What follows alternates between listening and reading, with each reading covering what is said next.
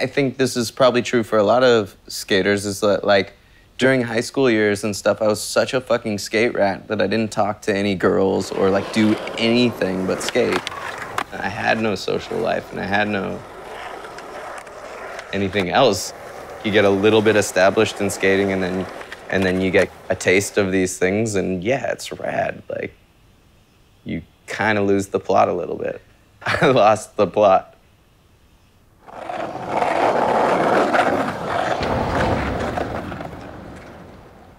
His skating was a little more raw. He could do frontside airs, he could skate pools, he could board slide double kink rails. It had more of a like stylish rawness to it, like a really well-rounded street skater. He kind of like really spread out. I met Spanky in probably 2001. I was skating with Paul a lot and Mikey Taylor, and he was just part of that crew.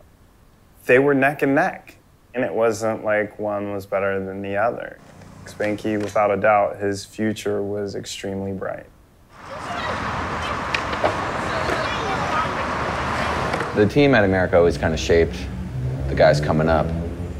I think Reagan was the one that kind of like brought those kids up and brought them to our attention and forced them on us, basically. Get you, oh, where am I? I'm up, down, oh.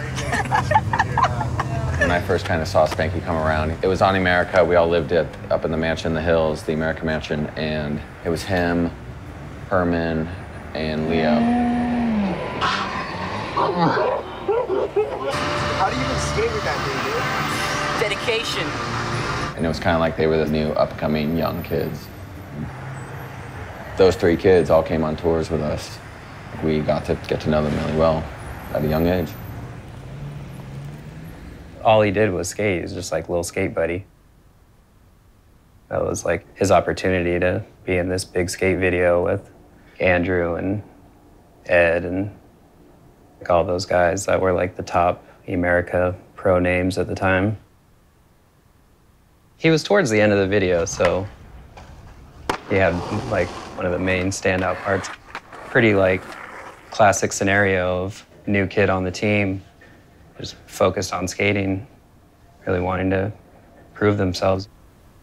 He was brand new. He was winning contests. He was like just this rad new skater.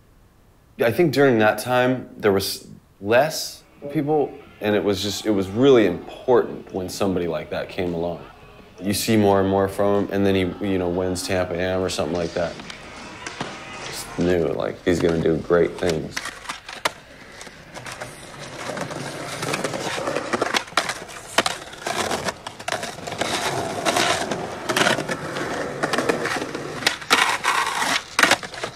When I first met him, I was kind of like, whoa, like there he is. That's Spanky. Toy Machine and like Baker and like all these other companies probably wanted him. What's up with this kid? We want this kid. I guess Dustin told him, you don't have a choice, you're on Baker. Like that's just it. So he just put him on. He's just ripped, good kid. He would be at my house every day with Alex Olsen and him, and he's the godfather of my daughter. He's like part of my family. Him and Brian and all the kids are somewhere between like a brother and a kid. Oh, wow. Good photo. There. Sure, photographer's, man. Okay. I think I've been lucky over the years because Baker and Emerica, those are companies that are like really invested into like the integrity and like passion of skateboarding. Yeah, you get older and people want like Johnny Schmo's new shoes and that's what they're gonna pay for, and they want the snapback caps and whatever, and then the company, they still wanna like support you because you've brought all this stuff to them over the years. And so I think it's about coming together and doing as much as you could do for them. And like, if you wanna have that entitlement, then you have to still be doing cool shit. After This Is Skateboarding was Baker 3, and that's like when he started partying, and he would just disappear for a while out to New York. When we were working on Stay Gold, I watched his Baker 3 part and I was like, oh man, this part's great, he's killing it. But at the time it was like, everybody kind of thinking like, oh, he's slipping. I enjoyed partying with him. I think it was like Andrew or like Justin Regan called him up and was like, You need to get on a plane and come home and finish your video part.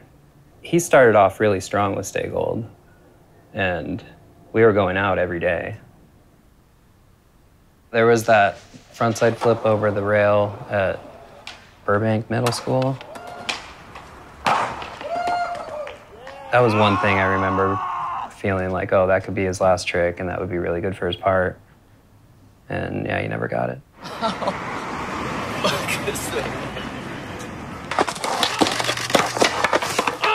Towards the end of the project, I would probably put a little bit of pressure on him. It's true.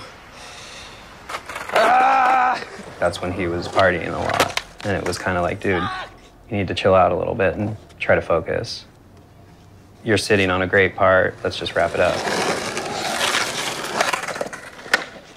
He saw everyone's potential, and I wasn't on top of my shit.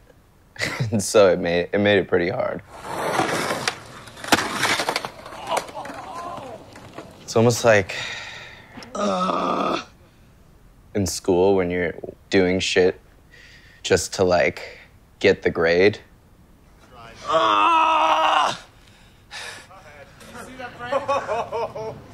Dude, how did that happen? Joe, he just got nutted. Oh, God, I see that frame. Hey, buddy. Even if he tried a trick and didn't get it, he would kind of like celebrate just for trying. It was like, dude, it's rad. It's cool to see you out there and skating, but you didn't land the trick, so maybe you should hold off on celebrating for a little bit. Is that a make? Kevin is extremely likable. He's extremely funny and likable. Everybody wants to hang out with him. He was just being pulled in every direction, like, come hang out here, come hang out here. We're gonna do this. It didn't become more important than skating, but it kind of pushed skating back. He had a shoe, he had like, he was pro. He was on top of the world. So, like I feel like he kind of, I think he could rationalize it.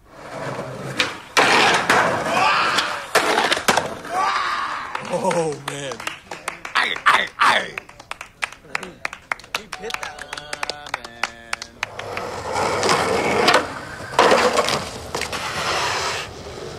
Fuck! This is skateboarding. All he did was skate. This happens with a lot of skaters. They come out with a good video part. They're stoked because they get a lot of attention from it, celebrate. Some skaters focus and get back into skating, and others will just continue to celebrate.